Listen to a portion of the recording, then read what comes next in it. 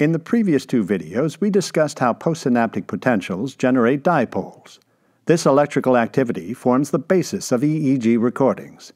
In this video, we will walk through how these dipoles are summed together in order to be read by sensors at the scalp. A single dipole, generated by the postsynaptic potentials of a single neuron, is generally too weak for an electrode on the scalp to detect. However, the summed synchronous activity of thousands of dipoles will produce a measurable signal. This summation relies on two factors. 1. The timing of neural activity, and 2. The orientation of the neurons. When neurons fire at different times, the dipoles do not sum together as easily and the overall signal is weak.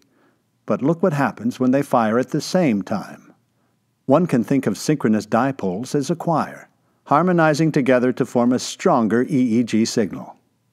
However, neurons firing at the same time is not the only factor that affects the EEG signal. In addition, the position of the neurons plays an important role.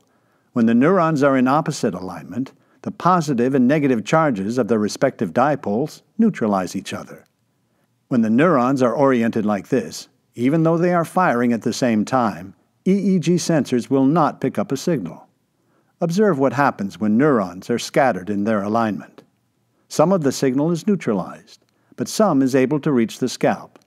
Thus, varied dipole alignment only produces a weak signal. The strongest signal is generated when neurons are aligned in the same orientation. Here you can see how the dipole charges are able to sum together, generating a more powerful EEG signal. These videos have explored the nature of intercellular signaling.